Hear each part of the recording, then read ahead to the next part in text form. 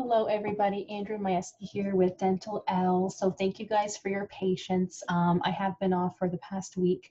I did schedule some videos though, so they should still be coming out every 3 days or so, but I am now officially back. I was dealing with some personal issues. For those of you who have heard or who have been with me for a while, my grandma passed away in February and my grandpa just passed away last week. So thank you guys so much for your understanding, but I am back.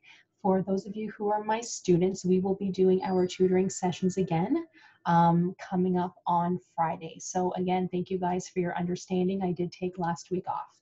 But how is everybody doing with everything? So as of right now, here in Canada, we are still, well, at least in my area, I'm in the London, Ontario area. We have not been given to go ahead to go back to work yet.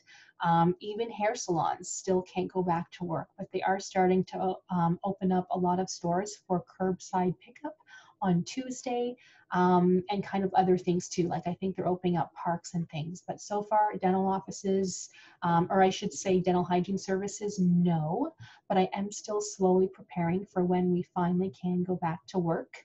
I have purchased some face shields, some no-touch thermometers.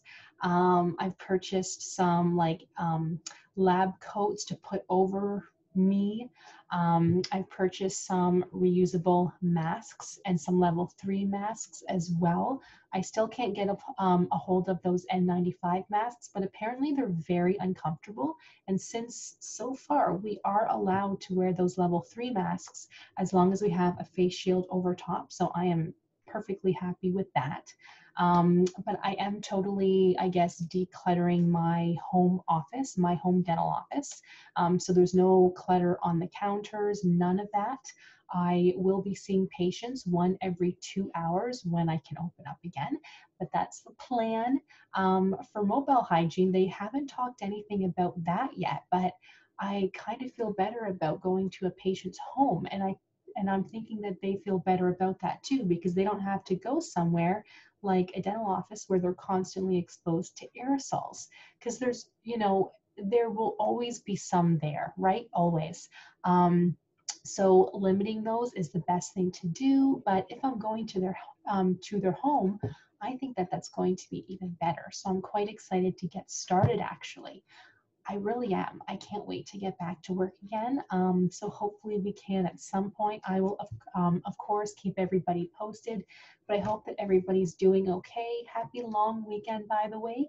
And I will be uploading some more videos next week. If there's something that you guys want me to talk about, please just comment below, click like so I know people are watching, and I will talk to you guys next week.